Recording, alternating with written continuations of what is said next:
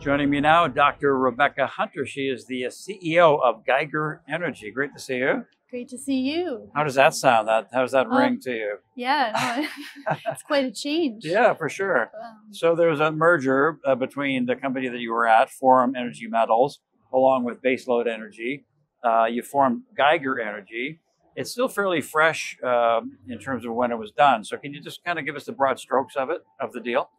Yeah, so I mean, this all kind of happened this spring. So, a lot of change. We kind of started negotiations in March, and now we're at the end of it. So we just announced, the actual name change, which is exciting. So now, Forum and Baselode are now Geiger. So a whole new company, new branding, and a new, I think, pretty cute ticker. So we're now under Beep. So B-E-E-P? yeah, beep. Beep. Just all right. like the Geiger counter beeping. I like it. A lot. I like it. Good.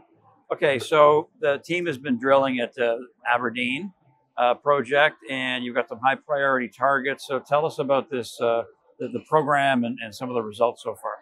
Yeah, so I mean, one of the big objectives this summer was to actually get to drill. And so the merger really helped us do that. And so, Baselode brought capital, we brought a really good project. And so we got to drill. And so, one thing achieved. And then one of the big things I wanted to do is actually look at the exploration targets. And so, we have mineralization on the property. So we have, some pounds in the ground that, we can work on as time goes on. But the bigger prize is trying to find a larger deposit up there. We got all this great ground. We're kind of trying to work through my thesis of finding that traditional unconformity type of deposit. And so the things that I focused on this summer was drilling those targets. So with sandstone cover.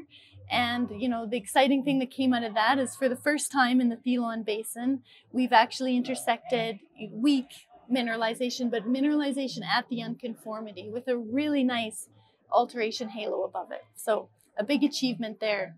Great. Now you have a lot of experience in the Thelon Basin with Forum, but prior to that with Cameco as well. So can you compare and contrast Thelon Basin with the Athabasca Basin? I remember you saying before that it is really kind of undiscovered, or people don't really know about it, and it really is quite material what there is up there.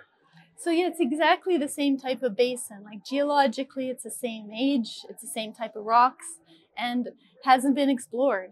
So that's a big thing. And I've worked up there obviously for a long time, and I've had my eye in that area for a long time, and it just needs that critical amount of exploration. We need more high-grade uranium districts, and I think the Thelon Basin really fills that need. And if we can we've got now some of those early indications of really good alteration and weak mineralization at the unconformity. Now it's time to see if we can find something bigger.